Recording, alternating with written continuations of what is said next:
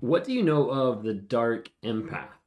Is that a term or a word or a phrase that you've ever heard before? Because a lot of times when we're talking about narcissism and a couple other traits, we start getting into the aspect of like, wait a second, what about people who do feel empathy and how they leverage that and manipulate that to hurt other people? Well, there's a phrase and a term out there called dark empath that we're going to dive into a little bit and give you just some of the characteristics and some of the ideas behind that concept. If you guys are new here, my name is Ben Taylor. I'm a self-aware narcissist on this channel to provide awareness, growth, healing, and change. We do it on all the different platforms out there: Instagram, Facebook, YouTube, TikTok, LinkedIn, Amazon Music, Apple Podcasts, and Spotify under Raw Motivations. So if you don't follow us on some of the other platforms, feel free to be able to check it out. Sometimes we have different lives, different events that are happening on different platforms all the time. If you need a community that's going to help you heal, grow, and change, I want to encourage you to check out the NARC app. It stands for Narcissistic Abuse Recovery Community. It's a community of people that have banded together to try to help you in your healing journey. There's ways for you to be able to get on there and engage with community, be able to meet people all across the globe that are dealing with the same stuff that makes you feel crazy.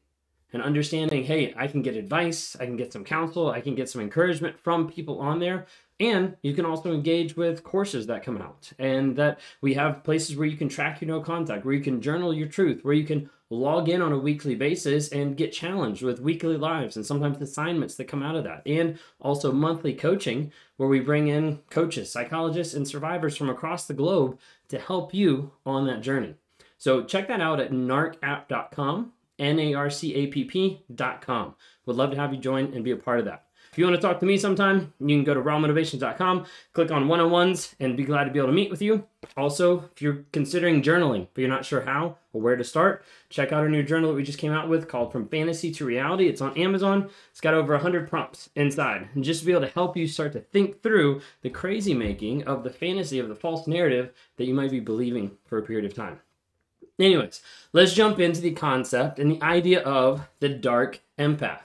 This is a new one for me. I haven't dived into this one at all, and I haven't done a ton of research on it. This is not something that hasn't really popped up before, but a couple people were asking about it, so I put some stuff together, diving into it to figure out, hey, this is what's actually going on. So whenever we're talking about dark empath, there's not an official diagnosis. There's not an official thing out there that says this is exactly what it is, but a lot of people say, like, hey, it has some personality traits of narcissism, of Machiavellism, of psychopathicism. Like, all those type of things are in a lot of times personality traits. I was just worried of messing up some of those, so I kind of did, but it's fine. You got the idea, okay? Narcissism, psychopath, and Machiavellism. That one, okay? What happens is those traits are all kind of there in the system, you know, in the programming in one sense. But the other thing that's coming into there as well is empathy. And that's where it gets a little weird. And that's where it gets a little odd, because you know, like narcissism, like psychopaths, like they don't have empathy. What happens when this person comes into the picture where they have narcissistic traits and also empathetic at the same time? Also with that, not just empathy, but oftentimes an aspect of self-awareness, of actually knowing and understanding the things that they're doing or the things that they're feeling or the things that they're putting out there and leveraging to be able to get their way or to be able to manipulate other people. The crazy part about dark empaths is they're very dangerous. They're very strong manipulators because they use empathy a lot of times as a leverage and as a tool to be able to manipulate you even more. So we're going to dive in a little bit with some characteristics and signs of what a couple people have put together of being the aspect of dark empaths. Okay, a lot of times a dark empath is a lot harder to acknowledge or figure out or to identify because they're a lot more adaptive. They're able to adapt to different social situations much easier because they can read and they can pick up on empathy and on the emotions that people are putting out there. A lot of times narcissists don't pick up on it. They don't get it. They might love bomb or make it seem like that for a period of time, but they don't actually pick up on a lot of social cues. The thing with a dark empath is they can end up walking into the room and starting to mimic emotions. A lot of times with the dark empath, they also have high emotional sensitivity and also intelligence. So it gives you like the idea of like, I not only know that I'm manipulative, I not only know that I have these tendencies, but I also know how to be able to manipulate you because I can tell the emotions, I can tell the energy, I can tell the things going on in the room, in the conversation with the other person, and as a result, I can use those things to be able to manipulate you. That's the concept, that's the thought process, okay? So when we're talking about dark empath, they'll use feelings and their traits to be able to manipulate other people because of that emotional sensitivity and intelligence that they have. It becomes easier a lot of times to control other people in like the emotional aspect. Hopefully that makes sense, okay? You still have signs of narcissism and pieces like that coming through of like, hey, things still have to revolve around them. Like there's still that ego, that like centered focus.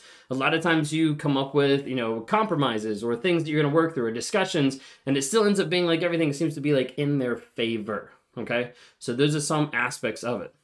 Now, when we're talking about it, a lot of times we talk about narcissism and, you know, self-worth, self-esteem, like not being there. That would be the same with a dark empath, like low self-worth. But the aspect is when the feelings come into it, it's not just a low self-worth, but then it's like, wait a second, now it's low self-worth, but when I bring in emotions, it's actually I'm unworthy of love, or I'm unworthy of having a healthy relationship, which kind of perpetuates that cycle of low self-worth. Sometimes with a dark empath, you run into more aspects of them running into anxiety and into depression. Sometimes even the aspect of like a dark sense of humor. Sometimes you get that with a dark empath as well. You don't see as much anxiety and depression in narcissists and as narcissism, okay? So that's something that's kind of a little bit of a differentiation there. But with the dark empath, what people are saying is when you bring in these emotions and that self-awareness, you get more anxiety and a lot of times you get more depression feeding into that, okay? Also, the aspect of a dark empath you'll see will oftentimes use your feelings and your emotions against you. So being able to flip it around back on you, or be able to put around of like, hey, like you are hurting me by your emotions, by your feelings, like trying to put it back on you. Okay. And that they end up being like better, you know, than just like a narcissist because they know, hey, this is what's going to affect you. This is the feelings. And I can actually engage with those instead of disconnecting with the empathy piece. Oftentimes that makes dark empaths really good at using people and being able to control the situation, whatever situation they're in, because they can leverage not just manipulation tactics, but also empathy to be able to confuse the people that they're with and to be able to keep them doing what they want them to do. You'll still see similar signs like you would with narcissism when we talk about guilt tripping and gaslighting and things like that. But again, some of that goes back to the aspect of they might do those things, but then they can also adapt to whatever room they're in because of that emotional sensitivity. Even though they might be emotionally sensitive, oftentimes they're still going to be distant to you. Not letting you get close to them, not letting actually engage with who they actually are or the actual self. And typically we'll see a lot of times of a dark empath being self-serving. So still that ego focus is still about them. Now I ran through a bunch of different things like really quick. And sometimes it touches into the idea of like narcissists and empathy. Like how does that actually work? The difference from what people are saying, the difference with some of the dark empath is the idea of having that empathy, but also that awareness about some of the things that they're doing and, well, frankly, not caring. With a narcissist, you typically don't see the aspect of empathy there. But even as the DSM-5 says, narcissists lack empathy, is unwilling to acknowledge the needs of others, the feelings and the needs of others. So there is the aspect too that some narcissists, I believe, do have empathy, but they're unwilling to show it and they're unwilling to demonstrate it because when they do, their ego has to die. They're not able to show empathy to someone that they've just hurt because then it goes back to say, hey, that's my fault that I actually caused that. Hopefully that makes sense. I know that was a quick video and I wanted to just run through those really quick to give you guys an idea. Again, there's not a ton of information out there. It's not diagnosable. It's not in the DSM-5, anything like that. But I wanted to put together a video to try to help give a little bit of awareness about dark empath and how some of that matches up with narcissism.